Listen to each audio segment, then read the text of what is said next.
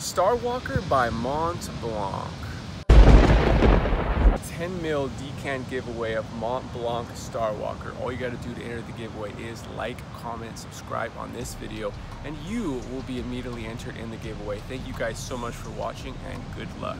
Hey, what's up guys? It's Josh here. Just want to do a review today on Mont Blanc Starwalker. The main Mont Blanc fragrance that is hyped is Mont Blanc Individual. It's supposed to smell like the fabric softener. Highly hyped, very versatile scent. It's a very solid scent for me. That's the only scent that I've purchased.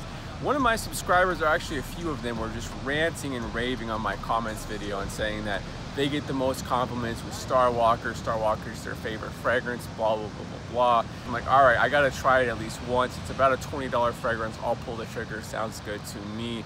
When you look it up online, the main note for this is bamboo. You don't see too many bamboo style fragrances at all. I know Hollister has something called icy bamboo, and I actually do kind of like that style of scent. I've never smelled anything to my knowledge that has bamboo in it.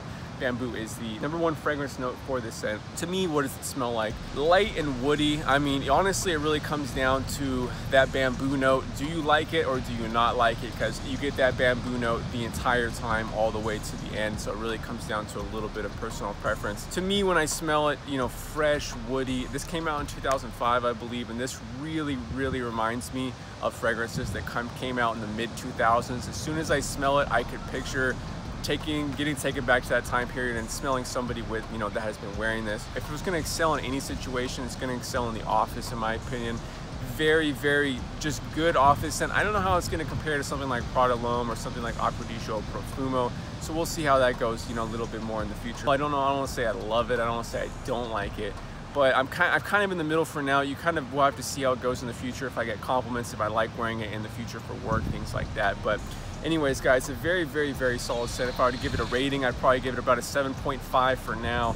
And for projection longevity, probably also about a 7.5, right in the middle. Nothing really overly good or bad to say about it. I don't know. If I get this weird feeling that I'm gonna get a compliment with this fragrance, I don't know why. I don't get that feeling very often. So this it honestly comes down to personal preference. Do you like that bamboo note or not? It's a very light, woody scent. It's a very solid scent. It's been Josh TV. Let me know what you think of Mont Blanc Starwalker. Have you tried it? Have you not tried it? It is very, very hyped fragrance, so I expect a good amount of people to try it. For me, I'm kind of on the fence with it. I can't pull the trigger and say it's something I recommend to everybody at this point, but it's very solid, very good for the office, very cheap. Can't really discount it, too much more than that. But anyways, guys, it's been Josh TV.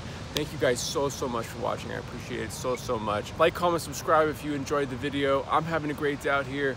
Hopefully you're having a great day at home. I'll see you on my next video. Peace.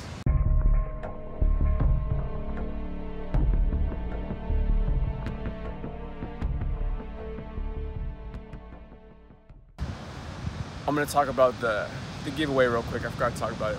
Let me just finish up the original video. All right, just be like, all right, so